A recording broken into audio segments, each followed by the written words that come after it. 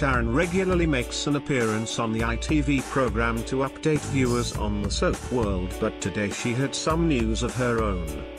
The 46-year-old broke down in tears as she announced the happy news, revealing that she's 14 weeks pregnant. She added that both she and her partner Paul Fletcher are so happy and thrilled with the news.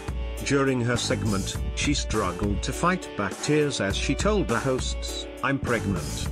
It is just the most wonderful news. Holly Willoughby, I'm probably going to say everything wrong, but I'm happy. This is happy tears."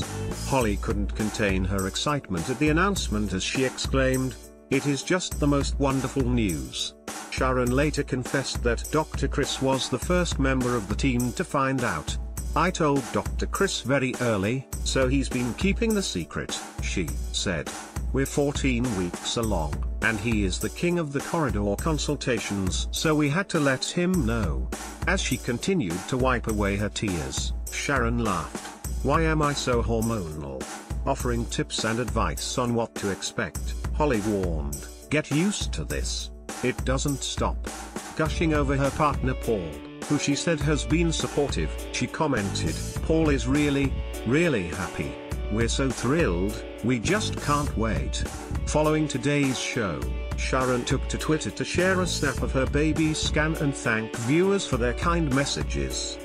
"Thank you so much for your lovely messages, Paul and I are beyond happy," she tweeted. It came after Holly left viewers divided with her choice of attire for the morning show, with many claiming she was repeating her looks. This Morning airs weekdays on ITV at 10:30 a.m.